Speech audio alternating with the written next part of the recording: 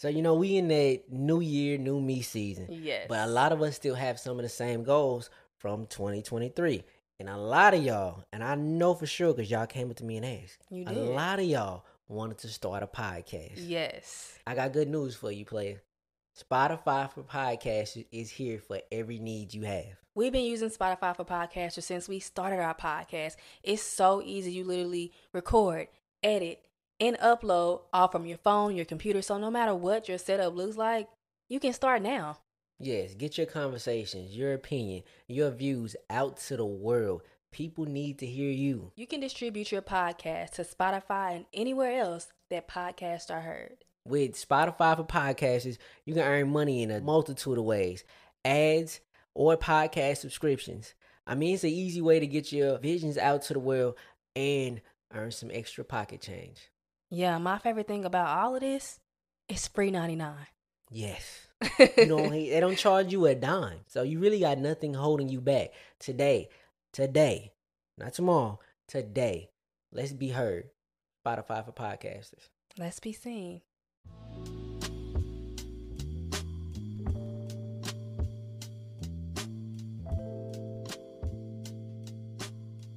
Welcome back to the For the Healthy Host podcast, where we talk about self-awareness, conscious living, and everything in between.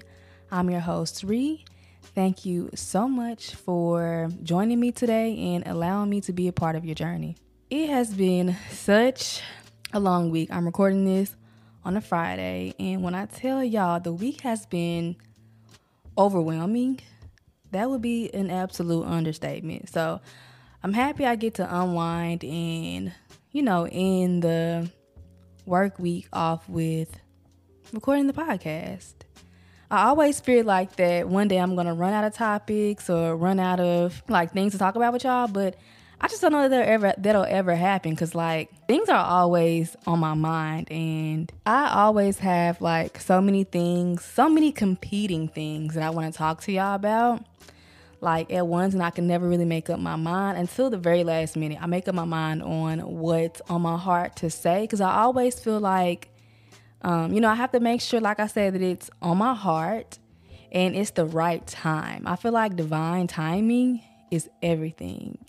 So I was scrolling through my notes on my iPhone, and I stumbled across some notes that I took December 2017 from this interview that I watched every day. During that year, I watched an interview every single day, and the interview is called Get Paid to Be Yourself. Ironically, that is actually one of the topics one of the competing topics that I wanted to talk to y'all about. So I was like, this has to be a sign. This got to be a sign. So that's what we're going to talk about today, getting paid to be yourself. So going back to, like I said, the interview that I watched every single day. You guys don't know who Dame Dash is. He is well respected in the Black community, in the hip hop community. He is a hip hop mogul. He is an entrepreneur, and he really is a controversial person. Some people like him, some people don't. I think that he always has a really good message, but I think sometimes people may not relate to his deliverable or his delivery. So I think that's how he can be, kind of controversial sometimes.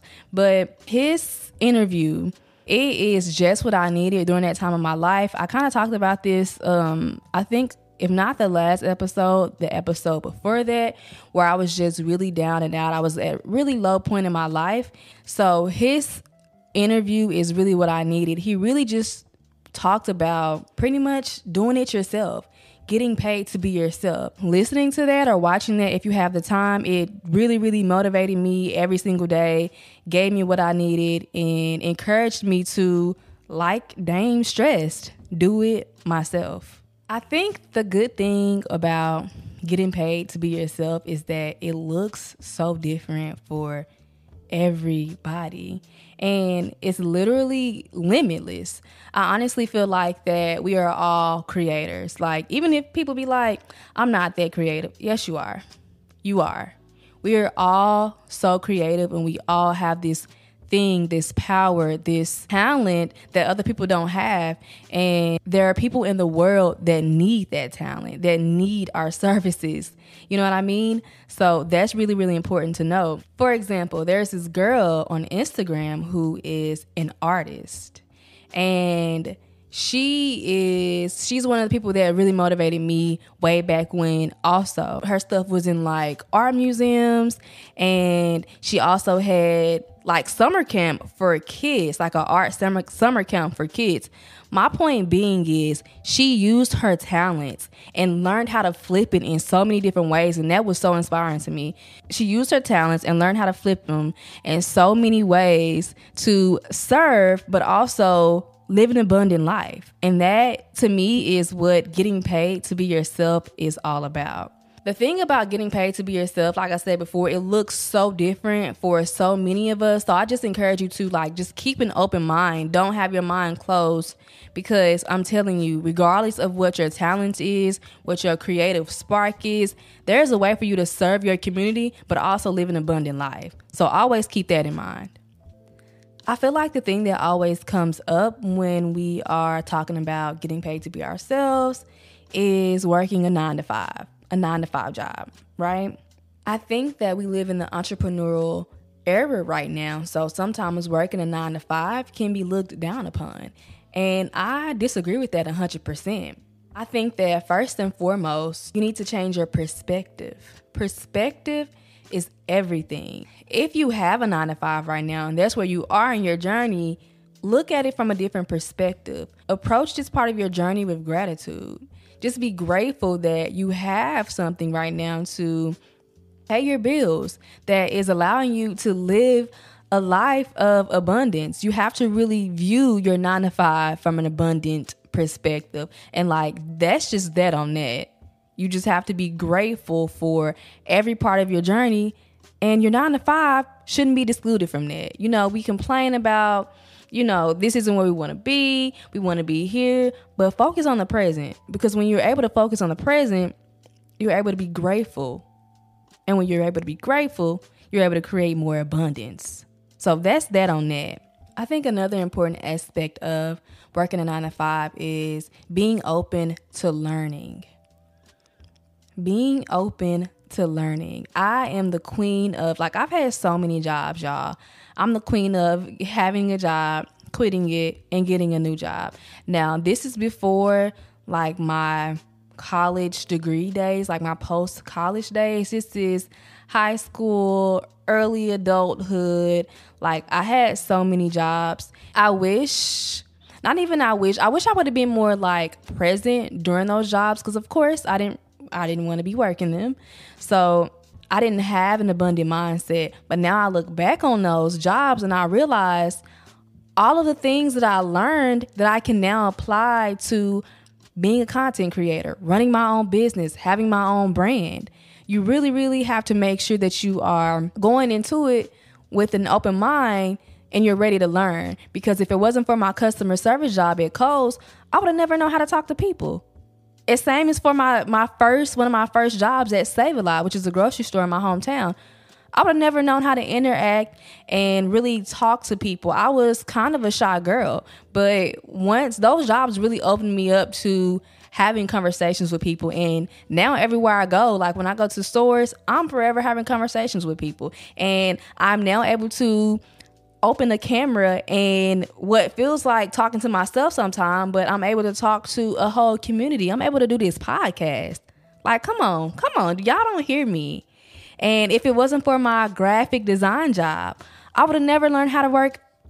Well, I knew how to work a little bit with Photoshop, but I learned so much more when it comes to Photoshop, Adobe Illustrator, InDesign. I've been able to create my own ebooks because of the knowledge that I learned when I was working at that job. Please listen to me when I tell you to focus on what you can learn from those 9-to-5s, because you don't know how much they'll be able to help you when it comes to getting paid to be yourself, whatever that looks like for you. Focus on learning and growing into the person that you're meant to be, so you can use these tools, these skills when you need to. Something else is like with a 9 to 5, I know it can be often draining. And I find a lot of people saying that, oh, they don't have time, and I'm not knocking anybody. I'm a firm believer in you make time for what you want to make time for. Like at the end of the day, I know we are all adults. Some of us have children. We have responsibilities. But I think it's important to stay disciplined. You really have to kind of treat your 9 to 5 like it's the side hustle. And you have to treat your dream and your goals and your aspirations as your 9 to 5, as your main job. That's really important. I think oftentimes in life, we're not where we want to be. It's because we lack discipline. That's a large part, an essential part of the journey, is having the discipline to wake up, go to a 9 to 5, then come home and focus on our dreams and our aspirations. So just make sure you stay disciplined. Make sure you stay motivated. Make sure you stay hungry. Make sure you just remain grateful. Remain gracious throughout the entire process. And just don't get too comfortable. That's really important. Don't get comfortable where you are, because comfort doesn't require growth. You know what I mean? So allow yourself to remain uncomfortable, learning, motivated, disciplined, and you'll make it through this journey. You'll get to where you need to be. So also, earlier I talked about how getting paid to be yourself looks different for everybody. Maybe, just maybe, your 9 to 5 is your passion. Maybe your 9 to 5 is your version of getting paid to be yourself.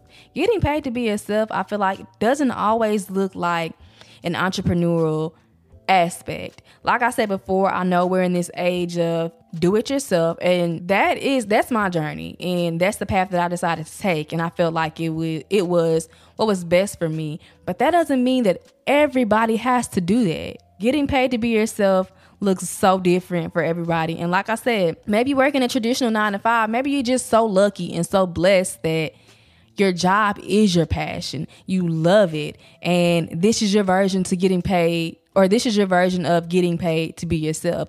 Don't get wrapped up in what the media or social media is telling us what we should be doing. Focus on you.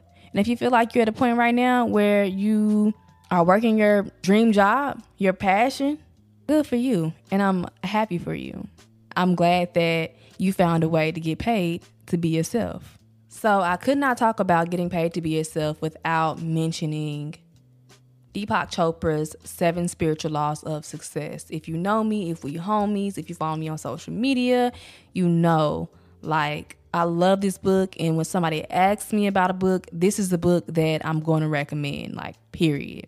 I read this book probably 4 to 5 years ago, and it completely changed my life. And I still reference it sometimes when, I forget and I need a little reminder.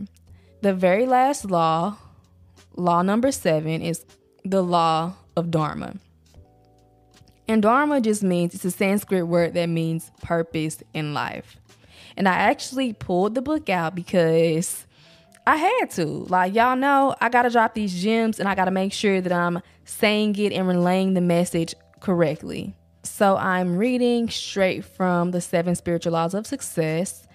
It says that the law of Dharma says that we have taken manifestation in physical form to fill a purpose, which just means like we here in a physical form on this earth because we have a purpose here that we need to fulfill. Says, according to this law, you have a unique talent and a unique way of expressing it. There is something that you can do better than anyone else in the whole world. And for every unique talent and unique expression of that talent, there's also unique needs. When these needs are matched with the creative expression of your talent, that is a spark that creates affluence.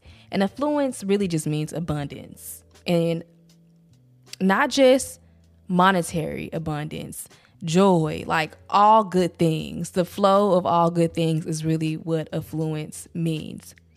Expressing your talents to fulfill these needs create unlimited wealth and abundance.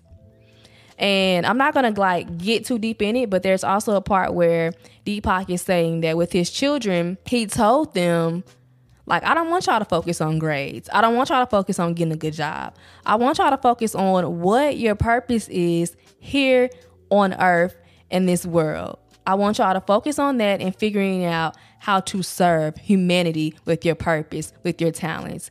And he went on to say that even though I told my kids, like, hey, I'm not worried about y'all grades, I'm not worried about y'all getting a good job, I just want you to focus on that, they still got a good job. They still got good grades. And they are very well off financially, mentally, spiritually. And I think that if everyone had that same mentality and upbringing when it comes to raising children, the world would be an amazing place, such a better place. And everybody would be so happy because guess what? We're all creating and using our talents to serve humanity. Yeah, I'm not going to get too deep into that chapter because y'all, I can sit here and read that book to y'all this entire episode, but I'm not going to do that because that's not what y'all came here for. But like I always say, and like this is why I always say this law, the law of Dharma, taught me this.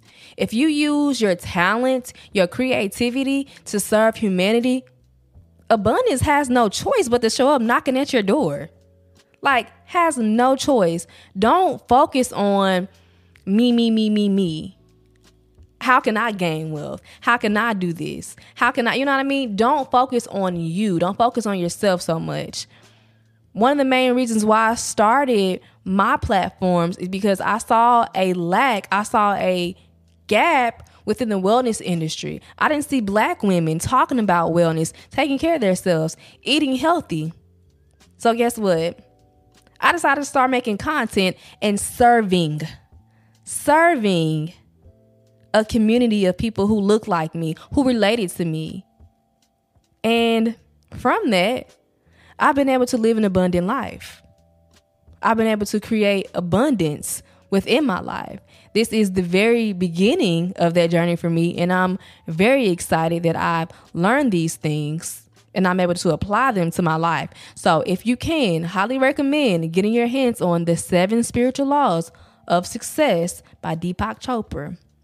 Deepak is the GOAT, and you will learn so much from him. So one of the last things I want to talk to you about today is being focused on and falling in love with the process and not being so focused on the outcome. I mentioned this on an earlier podcast episode, but I read Atomic Habits by James Clear earlier this year. And it's one of the books, like I said, that changed my life, and I highly recommend it. Atomic Habits has so many gems, and I'm forever like referencing it and telling people about it.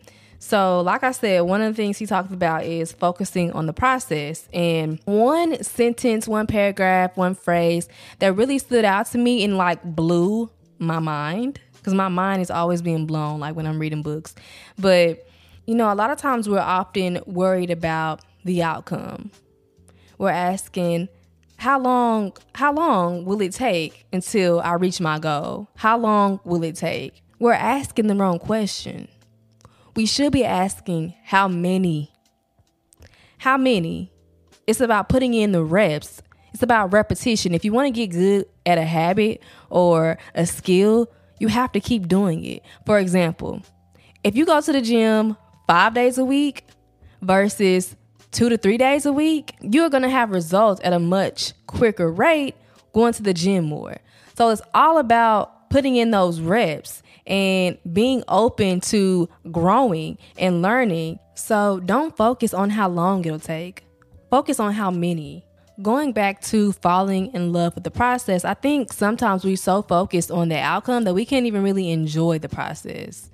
I think that's like one of the largest pitfalls of humanity, that we cannot enjoy the process. We're so focused on getting to the next point in life or hitting that next goal, we fail to really appreciate nowness. When you're able to focus on the process and fall in love with it, you forget all about the outcome. And I think sometimes we're not able to stay consistent with certain things is because we don't love the process. And maybe we just don't love this particular thing that we thought we would love so much. So then it's time to go back to the drawing board. Because if you're not passionate about a thing, you're not going to be able to keep up with it. Like, you're going to give up. And I've seen it time and time again. Like, if you're not passionate and you don't love it, you will give up. So make sure that you are. Make sure you're passionate about it. I also think this kind of aligns with the law of attraction, and the part of the law of attraction that a lot of people really fail to understand is letting go and forgetting about this particular thing. You know what I mean? Setting your attention, doing the work, fall in love with the work in the process. Once you let go and stop worrying about the outcome, you'll hit your goals. The abundance will come. Everything you wanted, everything you wished for, everything you prayed for will manifest right in front of you. So focus on the process, fall in love with the process, and the rest will fall in line. So I wanted to end this episode off with reading. It's so funny. This is actually fun to me. Reading some of the notes that I took, like some of the quotes that Dame said from his Get Paid to Be Yourself interview. Just reading a few. This is from this note literally says it was last modified December 27th, 2017. So I'm gonna just read a few notes that really got me through. So one quote is, I've never seen somebody give 100% and lose. I've never seen somebody give 100% and lose. Period. Like, I feel that in my soul. I feel that in my bones, in my body.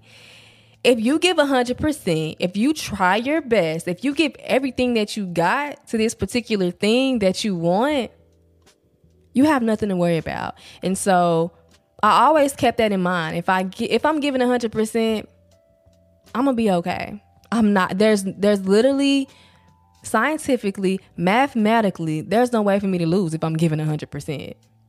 Another one that I really loved is, if you have enough time to be thinking, then you ain't working.